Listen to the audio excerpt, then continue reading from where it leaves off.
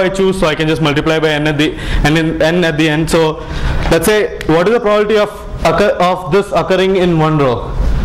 So I have 5 cells here, and yeah, please note that I need at least three winning numbers in one row. So if one row is a winning row, there will be no other row which is a winning row. So that eliminates a lot of possibilities. That is, I need not worry about a configuration in which this row is a winning row and this row is also. If it was 2, I could have had a configuration in which 2 rows simultaneously were winning rows, which would have probably required something like inclusion exclusion, which he'll be covering in next class. So because it is 3 and 3 is majority in 5, there will at most be one row which is winning. Now the first observation that you must make is that it does not depend on the numbers actually chosen. Why does it not depend on the numbers actually chosen? Can anyone give an easy explanation out? Both are anyway random. The number on the ticket is also random. The number winning price is also random. So right. That is, you can in fact just renumber. That is, assume the number chosen A, B, C, D, E. I can just renumber A as 1, B as 2, and the probability should not change. That is, it should hold for any 1 renumbering of the numbers. So observation 1, it does not depend on the numbers. So let's just assume for simplicity that the numbers chosen are 1, 2, 5. So okay, what are the independent cases here? Now I'm just considering the solution for one row. So for one row, it can either have 3 winning numbers, or it could have 4 winning numbers, or 5 winning numbers. Note that all these 3 things are independent. That is, you will not have a case where it has 3 and 4. Neither would you have a case. That is, all these events are independent. So what are the so we can just compute the probability that it has 3 and add it with the probability that it has 4 and add it with the probability that it has 5. So and finally multiply by the number of rows, which is equal to n. So what is the probability that a given row has 3 numbers from the winning numbers and 2 numbers from 2 numbers which are not winning? Or in fact, she actually said that. So the probability would be 5C3 into there are 5n numbers, out of which 5 are winning, 5n minus 5C5. But what she missed out is that for a combination of I'm sorry. What she missed out is that in a combination, let's say if it's 1, 2, 3, and I say I choose 10 and 11, this arrangement and 2, 1, 3, 10, 11, this arrangement according to this formula would have been the same.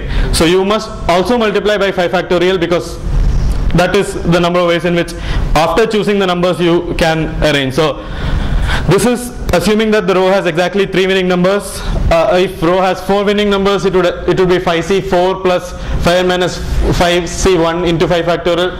All the 5 numbers fairly improbable, but still it will be 5C5 into 5n minus 1C0 into 5 factorial. So the answer just is adding these 3 numbers, multiplying by n, and yeah, what is the denominator would be 5n factorial.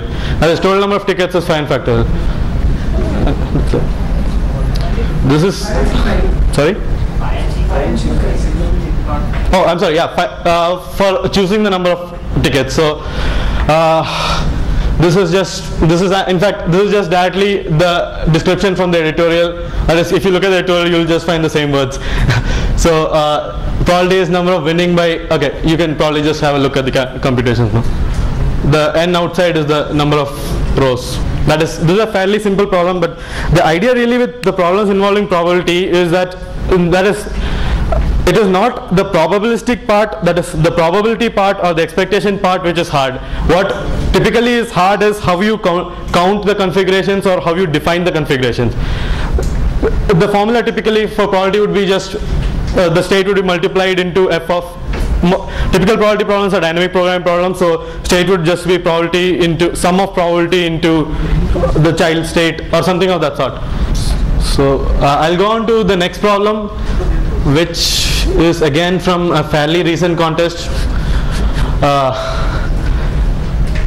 I think you can read this problem statement now.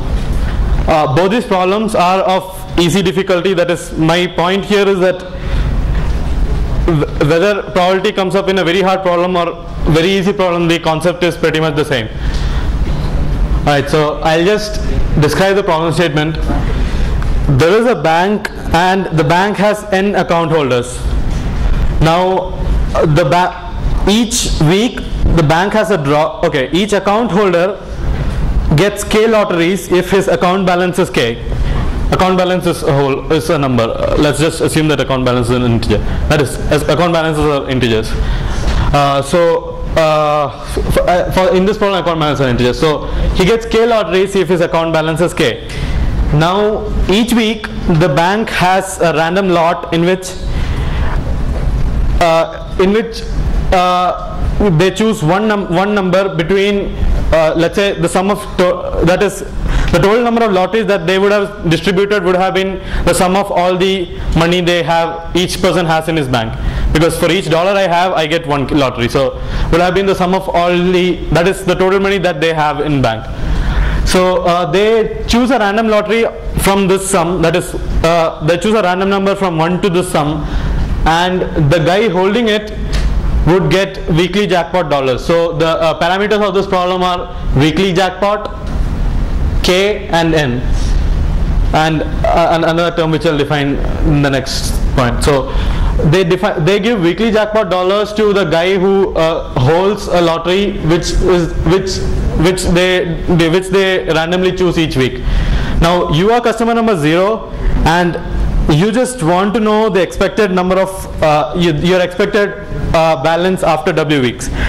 That is, so expectation as I defined is, for example, if my random variable is my bank balance, my expectation would be probability that I have this bank balance into this bank balance. That is x into probability that expected random variable takes this value x. So the constraints given are W less than equal to 1000 and less than equal to 50. So as I said, we can do probably 4e8 iterations in 1 second, and the time limit is around 1 second. So can anyone come up with some kind of solution to this problem? Let's just say that you iterate over all the possible you win 1 time, or you win 2 times, or you win 3 times. So that will be from 0 to W times. Alright. So the probability of winning I times is k by n raised to I. And probability of winning first time is, what is k? See, if you win the first time, the balance in the second time would be k plus weekly jackpot. So you will get k plus weekly jackpot lotteries. So you cannot directly compute the probability that I win k times in one go. The next week, this much amount is what I have to take probability that I have won. I'm sorry, I not follow that final statement of yours. What? Okay, I'm assuming that if I win, I get this much amount in my account. Right, yeah. Okay, so basically this is in a loop again. But how? Okay, so you say that if I win, of course, my account balance would be, I am customer number 0, so let's assume that the account is given in an array A. So my account balance in the second step would be A0 plus, just for the sake of simplicity, I just say J is the jackpot dollar. So if I win, my account balance would be this. If I lose, my account balance would have been A0. So yeah, half. So the probability is half of winning or losing. Not half exactly. The probability of winning would be, that is what you just said. Probability of winning would be A0 by S. So what is ours is expectation. So essentially what your solution should be something like probability into some value plus 1 minus probability into some value. So you said that if E of x plus y is equal to E of x plus E of y, right, even if x and y dependent. Right. So if in this problem, if we say x, we define x of I. So x of I is 1 if I win in the ith week. X of I, what is I? I is some week number. So there are some. X of I is 1 if I win. Few weeks, right? So if I win in the ith week. Okay. So ultimately I have to find E of x1 plus x2 up till xw. Right. So are all these xi dependent or independent, because my account money is changing? every time, or I can just, otherwise it will be a simple formula. What I'm thinking of is about your definition of X. That is, the statement surely holds. So X of I is the probability that I win in the ith turn is your definition, right? Let's write that down. Probability that I win in the ith week. Probability that I win in the ith week. That I win in the ith week. So is a random variable? No, first thing is random variable takes a value, right? So you are saying, okay. Can you give me the expected number of weeks in which I will win? No, I'm sorry. What? I mean, this one will give me the expected number of weeks in which I can win, not the expected balance, I guess. That is what you define is X of I is 0 if I win in the ith and 1 if I win in jth, which is essentially probability that I win in the ith week, right? So I don't see how some of it would. Right, so first thing to note is, okay, any other, yeah. The total sum increases by weekly jackpot dollars every week, yeah. Yeah, so initially the probability of winning is current balance divided by the total sum. So you add to your balance, you add that probability to the expected into weekly jackpot dollars. So that's your expected balance after one round.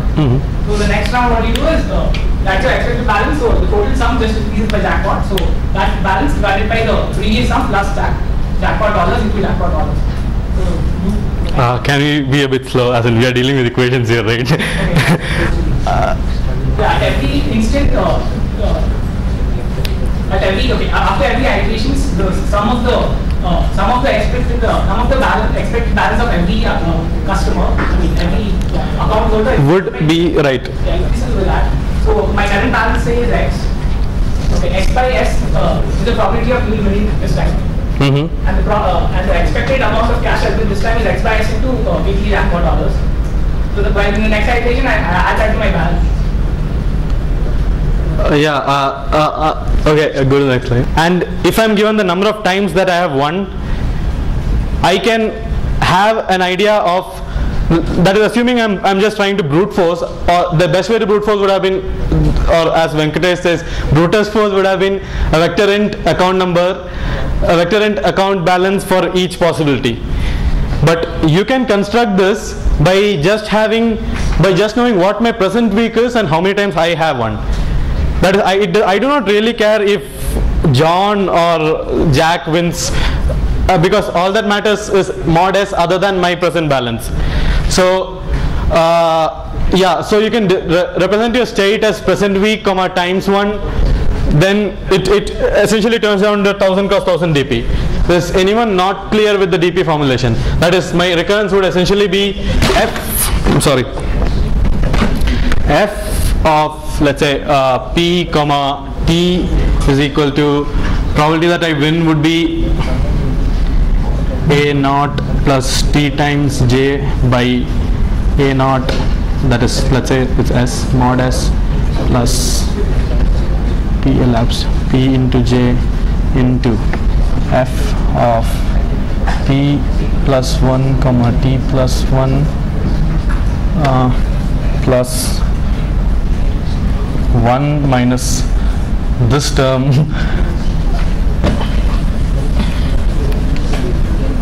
plus 1 minus the same term into f of p plus 1 comma t. So yeah, a better solution would be to prove that after k rounds the increase, that is, you can just prove that as he said, after k iterations the amount that I get would essentially be proportional to my initial balances. So that is a better solution, and you can in fact there were about 5 or 6 different approaches which were taken by contestants. I would really suggest that you go to the website and just look at this problem. But the idea is the idea that I wanted to emphasize was how expectation arises into DP solutions.